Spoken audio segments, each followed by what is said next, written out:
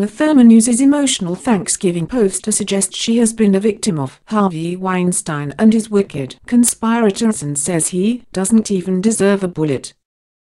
Thurman posted a notice on her Instagram account Thursday hinting that she was allegedly victimized by movie mogul Harvey Weinstein. "I am grateful today to be alive for all those I love and for all those who have the courage to stand up for others," the Pulp Fiction star wrote. "I said I was angry recently and I have a few reasons, sharp May too, in case you couldn't tell by the look on my face.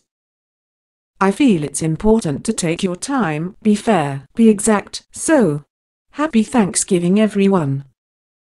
Except you Harvey and all your wicked conspirators, I'm glad it's going slowly. You don't deserve a bullet, stay tuned." The post was attached with a still photograph of Thurman in Kill Bill Volume 2, a film distributed by Miramax. The scene depicted in the photograph is one where Thurman's character, Beatrix Kiddo, vows to go on a rampage of revenge. Weinstein was executive producer of the Kill Bill sequel. Both Volume 1 and Volume 2 are distributed by Miramax. Miramax was founded by Weinstein and his brother, Bob Weinstein.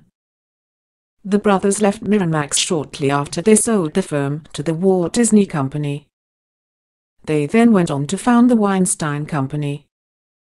Weinstein, the founder of Miramax and the Weinstein Company, has been accused by scores of women of sexual misconduct ranging from harassment to rape. The #SharpMayTool hashtag is a reference to the viral campaign in which women on social media recount their experiences of being victimized by sexual harassers.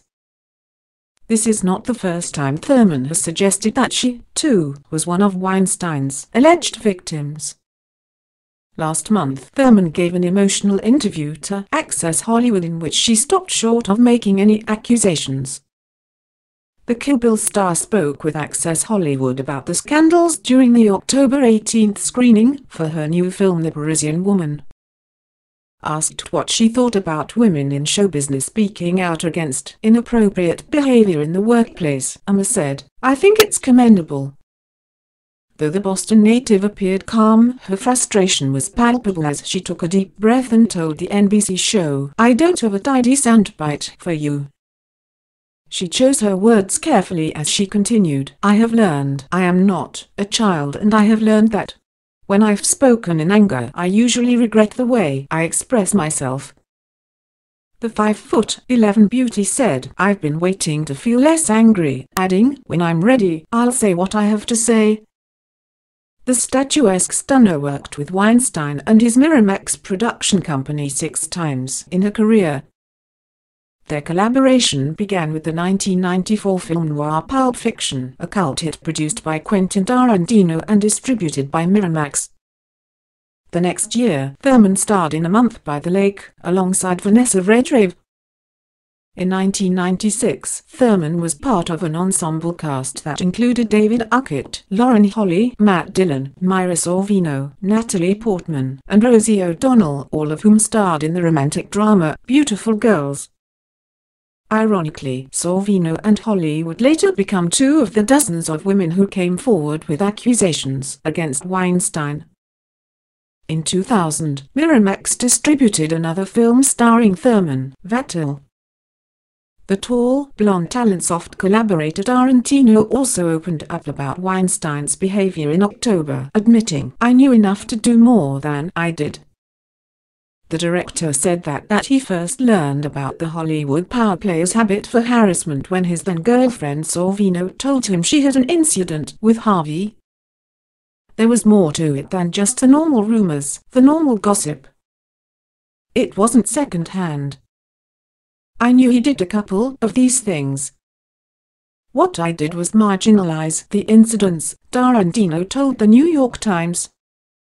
Anything I say now will sound like a crappy excuse, added the filmmaker, who won Best Screenplay Oscars for black comedy western Django Unchained in 2013 and Pulp Fiction in 1995. Weinstein and Tarantino have worked closely for decades, since the producer distributed Reservoir Dogs in 1992. The pair also collaborated on Pulp Fiction, the Kill Bill films Inglourious Basterds, and The Hateful Eight. The Pulp Fiction director first broke his silence on the scandal on October 13, issuing a statement through the actress Amber Tamblyn. Tamblyn, a close friend to Tarantino, posted the message on her Twitter account after the two had a long dinner.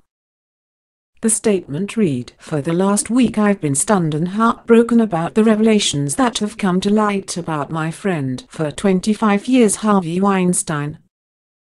I need a few more days to process my pain, emotions, anger and memory, and then I will speak about it." Weinstein recently threw the director a party to celebrate his engagement to Israeli singer Daniel Pick, 33. Dozens of women, 93 by one count, have accused the Oscar-winning producer of offenses ranging from sexual harassment to rape dating back to the 1980s. On October 5, the New York Times published a bombshell report indicating that Weinstein paid at least 8 women money to settle sexual harassment claims that spanned decades. The Times story quoted a number of prominent women in Hollywood, among them Ashley Judd and Rose McGowan. The women alleged that Weinstein forced them to massage him and see him naked in exchange for help in advancing their careers. On October 10, The New Yorker magazine published a story that contained allegations from 13 more women, 3 of whom said that Weinstein raped them. The Times and New Yorker reports opened the floodgates, motivating dozens of other women to come forward with their own accusations against Weinstein. The once exalted movie executive has since been fired from the Weinstein Company.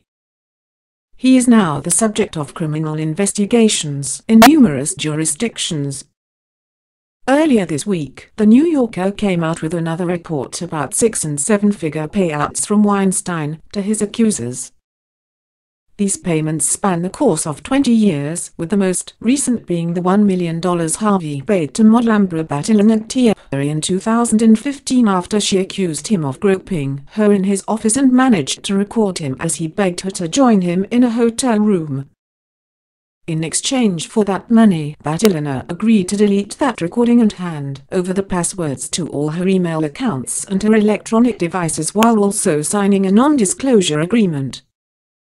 That was not the case for Rose McGowan, who after receiving a $100,000 settlement in 1997 following her alleged rape by the executive, signed a contract that said she would not sue Harvey but included no ender.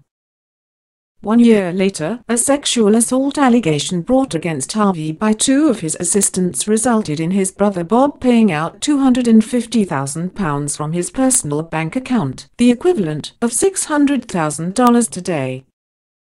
And yet when news of his brother's decades of assault broke, Bob said he was shocked and dismayed by the allegations.